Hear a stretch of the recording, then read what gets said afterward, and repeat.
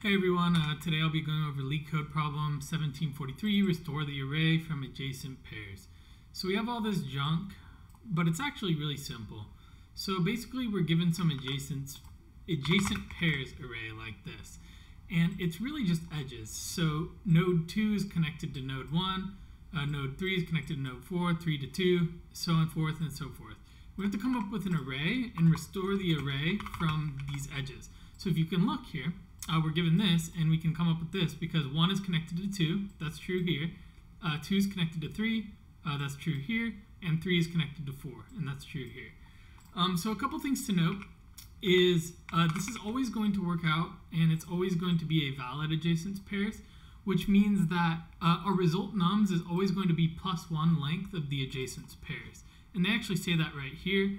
It's guaranteed that every adjacent pair elements nums I and nums I plus 1 will exist in the adjacent pair, and it'll say that adjacent pair is size n-1, where the resulting array is of size n. So a couple things we can do right away is we can have our result, which is just going to be a new int of adjacent pairs dot length plus 1. Just one more length than that. The next thing we have to do is kind of like build a graph to connect these like edge nodes basically. So we have to build a graph structure. And what we'll do, how we'll do that is we'll just have like a map of integer to a list of integers and just call this graph. And this will be a new hash map.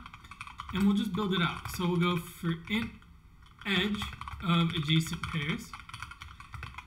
We have to like connect them. So we have to reference the first node with the second node and the second node with the first node. So let's actually do that. So we'll get getter default. So graph dot get or default the first edge node, and then a new empty array list if it doesn't exist yet. That's why we have to do the getter default thing.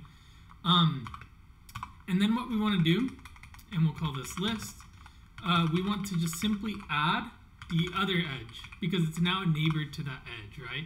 And we have to put it back in. So let's actually go graph.put edge 0 to list.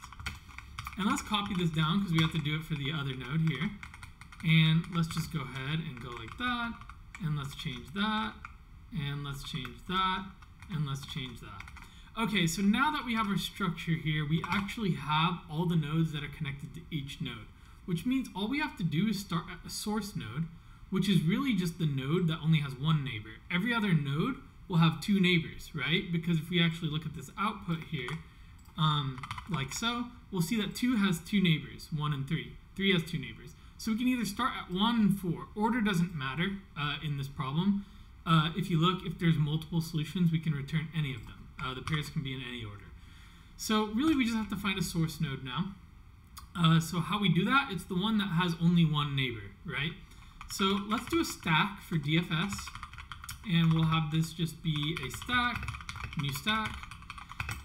And we know that we'll also need this for DFS, so we'll just have scene, which is going to be a new hash set, and not scene, but set.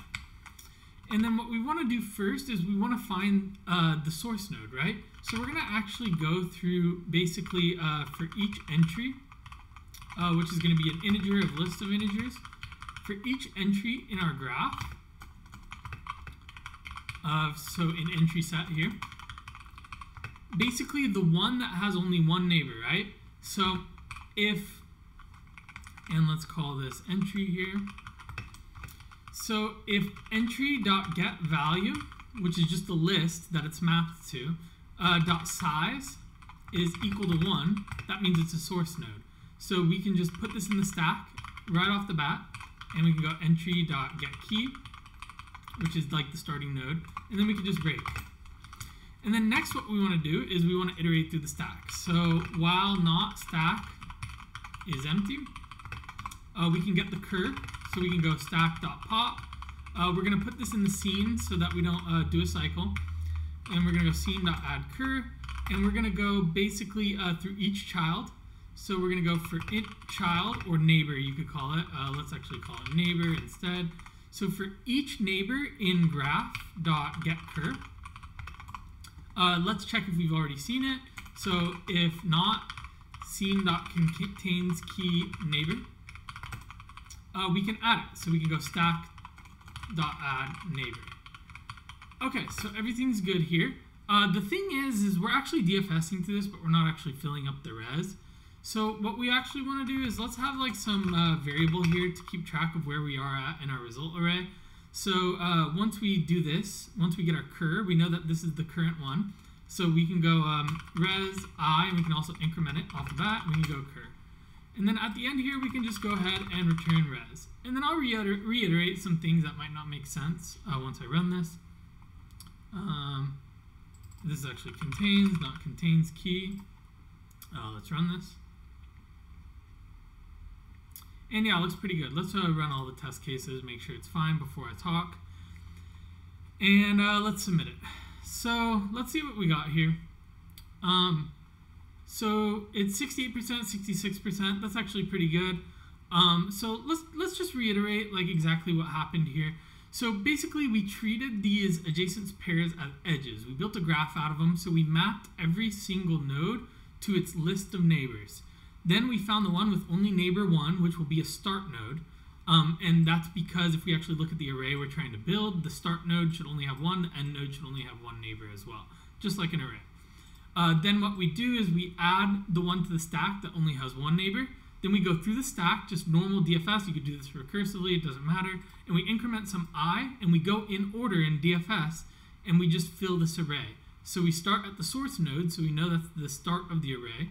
And then we go to its neighbor, that's the next one. Then we go to that neighbor, and then that's that. And we do this not seen contains thing because we don't want to have a cycle or anything, or add a node we've already seen because each one has actually 2 neighbors. So we don't want to go backwards. So yeah, talking about time and space complexity. Time is actually just O of n. The reason being is we're actually just going through every single adjacent pair. An adjacent pair is actually bound to the length of the result array, so it's just n. We just go through that, we build it once.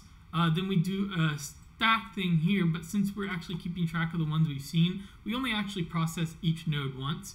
So it's really like 2n, which results to n. And then, so this is time. Space is actually on as well.